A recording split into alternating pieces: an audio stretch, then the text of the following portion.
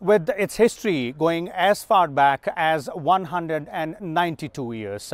Now, there's been a lot of focus on modernization and indigenization of Indian Army's artillery regiment in the recent past. So today we will talk about these aspects and for little more on these aspects, we have with us a distinguished panel of guests here in the School of Artillery in Devlali. Let me first introduce them to you, beginning with Lieutenant General R.S. Salaria, the Commandant of School of Artillery here in Devlali. We also have with us Major General A.K. Chandan, Head of the Army Design Bureau with us, and Retired Lieutenant General Vinod Bhatia, Director for Center for Joint Warfare Studies. And we are also joined by Mr. Vijay Mittal, the DDG Weapons from OFB, that's Ordnance Factory Board. So let's begin our discussion and let's try and understand a bit more about the artillery regiment, the weapons it has, and the modernization or the indigenization program, which is under a lot of focus. Let's begin with General Salaria here. General Salaria, let's, for our viewers' sake, starting from the glorious history, the glorious past of the artillery regiment, the kind of weapons or weapon platforms which the artillery regiment has, and the gradual shift in the 21st century as per the needs of the technology and the warfare demands as well. Yeah, we've had a very glorious past. The Regiment of Artillery was raised, as you know, in 1827, way back, almost 192 years back. And we have a very glorious history, very rich traditions. Under the Royal British Army initially, we did wonders in the First World War, in both the World Wars.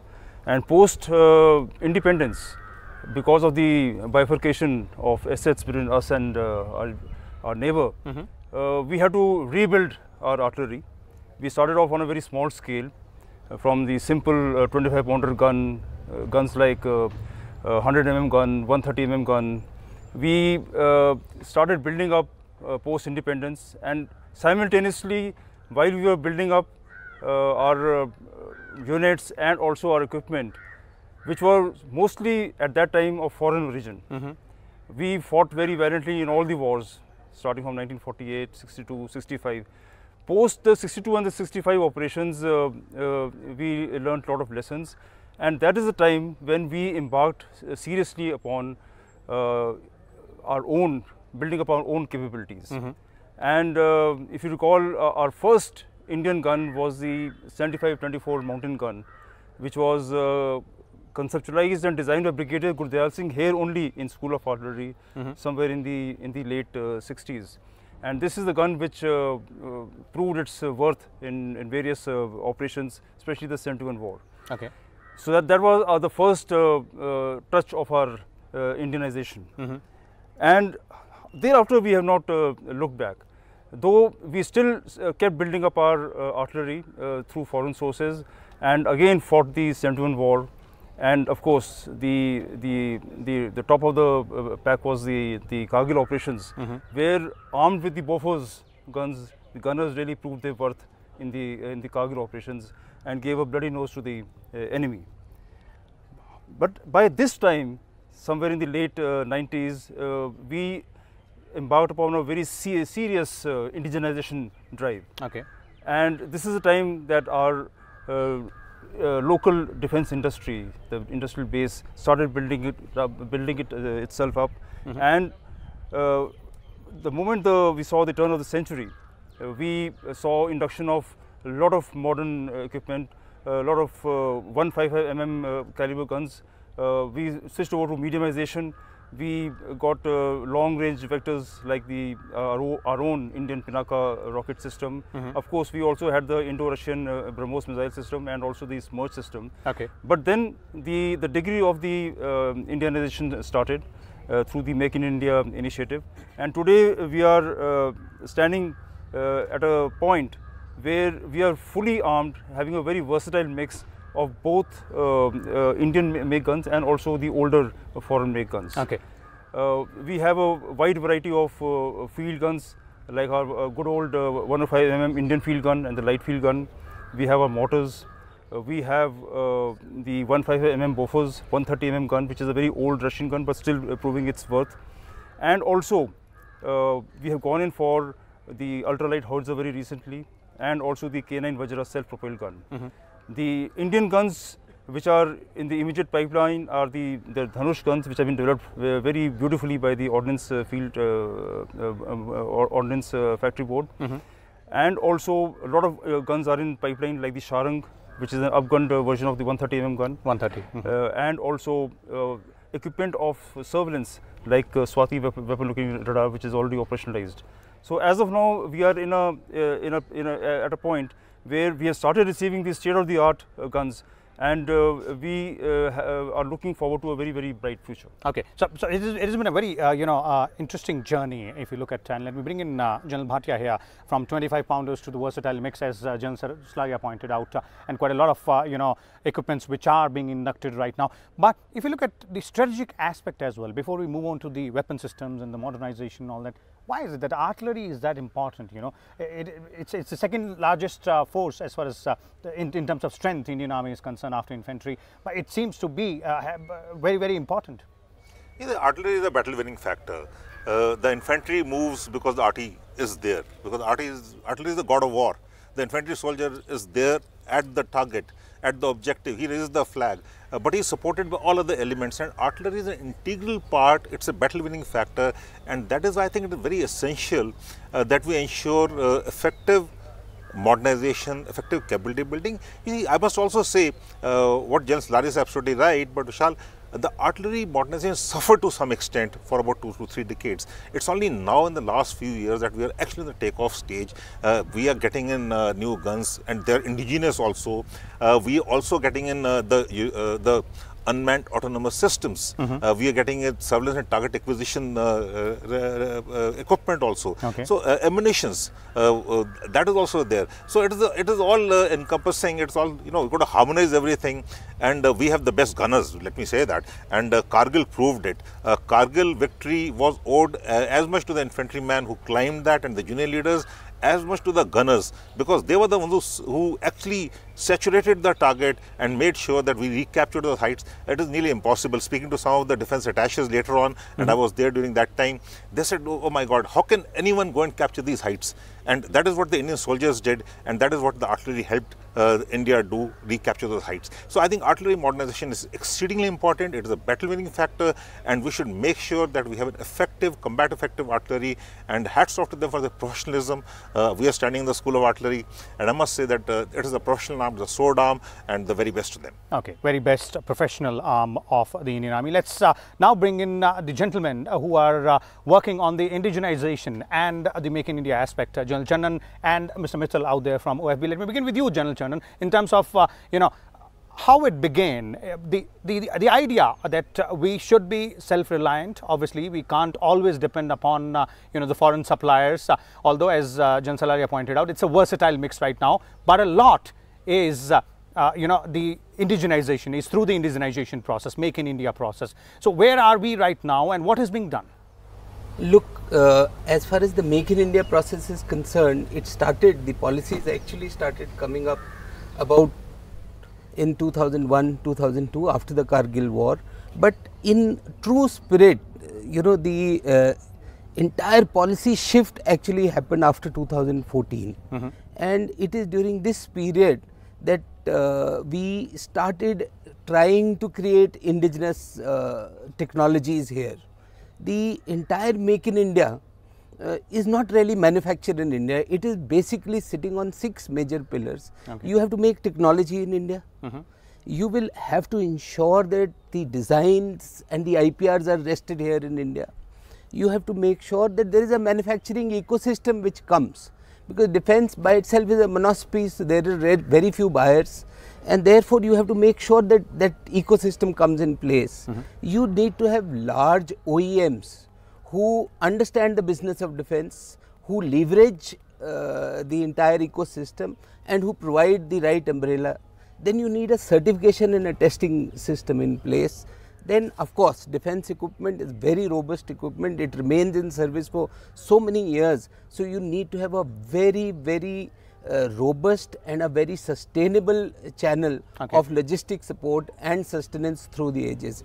The defense equipment mix is over 30, 40, 30. That means 30 legacy equipment, 40 current technologies, and about 30 state of art. you need to make sure that all these equipment talk to each other and they fight as a cogent the team. integration. Yes. So that is all that we are trying to do as far as the Army Design Bureau is concerned. Okay, let me bring in, you spoke about the ecosystem, the entire ecosystem which has to be in place and which is being worked upon when we talk about indigenization.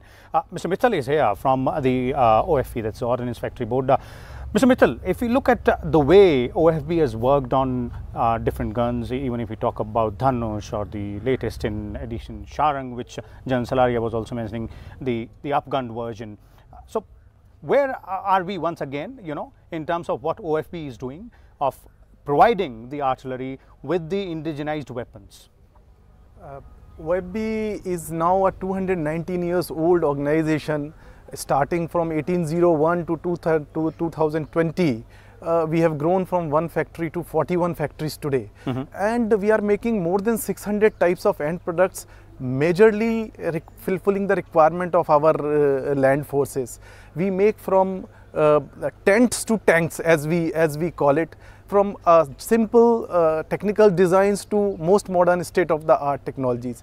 If we talk of artillery gun systems, as General Salaria very rightly brought out, that the country realized that we just cannot depend on the TOTs and buying out equipments from imported ones. The reason being very simple, as General Chanan also tried to bring out, that the life cycle of a product is quite long. And if you take a TOT, you only get a know-how. You cannot add on to that product.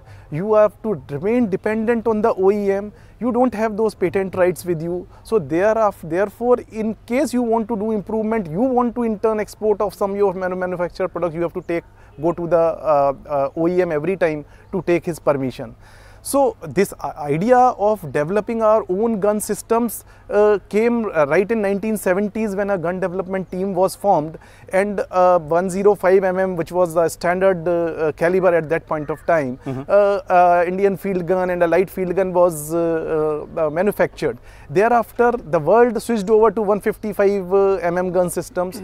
India somehow did not, and we inducted Bofors guns. Okay. But since that process also did not move in terms of taking or absorbing the technology in Ordnance Factory Board, we got this idea and the mandate simultaneously. That's a great part of it, that in 2006 Ordnance Factory Board itself was given the mandate that you cannot continue to survive just being a manufacturing organization. You being the manufacturer, you know what the process involves. It is you perhaps are the best suited people to upgrade an existing equipment and also for yourself change yourself from just know how to know why in developing a system. Okay. And this was at that time that whatever knowledge we had acquired over the past 50 years in making more than 1,000 numbers of LFGs and IFG guns and supplied to Indian Army, especially the artillery centers. We built upon that. We opened our Ordnance Development Center in Kanpur, got the necessary required design, trained our engineers in UK. More than 100 engineers today from OFB are trained in various defense fields, and they can design anything of the land system times. And that is how we came up with an idea in association with the School of RT in a pooled manner, resourcing pooling all the resources of the country, be it a user as RT wing, be it a DGQA, be it a DRDO, be it the private industry and OFB, Okay. pooled all the resources, came out with this idea of synergizing the effects, and we thought of building up from where the Bofors had left to a 155 into 45 caliber gun system Dhanush, which will not only be much state of the art than Bofors, but also give us an tactical advantage of having a range in excess of 10 kilometers of what Bofors was having. Like if Bofors had a range of say 27-28 kilometers, Dhanush will give us a range of 38 kilometers. Okay. And with the support of all the users of firing it n number of times, we could finally realize a gun which the whole world is applauding us today as Indian defense system and MOD, that we could come out by synergizing all our efforts to a gun system which the whole country is surprised that India has come out with a gun system which is state of the art and comparable to any gun system in the world. Okay. And coming to the Sharang, which sir was saying just now, it was a brilliant idea of whoever devised it. that we have a heavy structure of 130 mm gun, and with the kind of technology we have acquired, with the kind of design knowledge we have done, why not mix them both perhaps and come up with a perhaps we can build up a 155 gun on a most economic solution. And in the latest DF Expo 2020, what we had from 5th to 8th of February, Honorable RM has handed over the first batch of guns to Indian Army, and we came out with a most economic solution and the best solution perhaps which could have been done. Again, just a point in the Dhanush, that Dhanush had become the most tried gun systems, firing more than 4,500 rounds in various locations of the country to prove its versatility and prove its mettle. Okay, so that explains what OFP has been doing. But you mentioned, Mr. Mittal, the end user point, and let me go back to the end user here. You know, General Salaria, from your point of view and from the artillery regiment's point of view, the way entire modernization program is moving ahead, or the indigenization program is moving ahead, both in terms of you know, firepower, in terms of range, in terms of technology. As an end user, the artillery regiment believes that it you know, fulfills the requirements of the artillery regiment, or there's a room for more to be done, be it in technology or maybe in platform or firepower, and further improvements can be made. Yeah, you see, the worth and competence of any artillery force in this world depends on 5 factors: range, accuracy, lethality, mobility, and survivability. The way our program is on, and today, after today's seminar, where we had a direct interaction with the reps of our defense industry, we are fully confident that we are going in the right direction. So, as far as the range part is concerned, and the accuracy part is concerned, and the mobility part is concerned, and even the survivability, we are doing pretty well. The way the guns are coming in, these guns today have enhanced the reach to almost 40 to 50 kilometers, and we are now aspiring for 70 kilometers. The rockets are touching 90 to 100. Missiles have gone even further, which means that today artillery can straddle the tactical, the operational, and the strategic spheres simultaneously. But now to do this, to exploit this capability of ours, we need to now just focus on 2 more things. We have reached somehow you can't push the ranges of the guns any further. We don't need to focus now on our ammunition. We need to develop precision guided munitions, which increase our lethality also, and also maybe the range to a better extent. And once we get these precision guided munitions, because they are very costly, we will have to then work out a scaling, a right mix of the conventional ammunition and the precision ammunition, because it's very costly. Simultaneously, having now got all this power with us, we have to now exploit it with long range surveillance and targeting capability. So there we need to focus a bit more, so that we are able to look deeper, more effectively, and this so-called sensor to shooter link is able to operate very, very effectively. These are 2 things we need to focus on. So these 2 areas, General Chandan, on these 2 areas, you know, the precision ammunition as well as surveillance capabilities, the focus as you know, from the end user's perspective, that is where the focus needs to be. So on these 2 areas, how are we moving ahead? Okay, as far as the precision capability is concerned, we have, till the time we acquire these capabilities substantially, so that they can actually become effective battle worthy equipment, we are in the interim actually trying to acquire this capability through minimal imports, like the Excalibur ammunition, the PGK kits. But at the same time, there are a number of initiatives that have been taken. I deal with the DRDO from the Army's side. We are doing the some project as far as the precision guided rockets is concerned. We are doing one with DRDO, it's moving very well. Then we are also looking at course correction fuses, precision guided munitions, terminally guided munitions as technology development projects through the Army Technology Board and the Technology Development Fund, and these projects are moving on their own trajectories. This is as far as the precision is concerned. The second thing is the persistence. That is again an area. So the area of loiter munitions, where actually ammunition can move out be persistent on a target, and subsequently, depending on the cost benefit or the payoff, it can attack a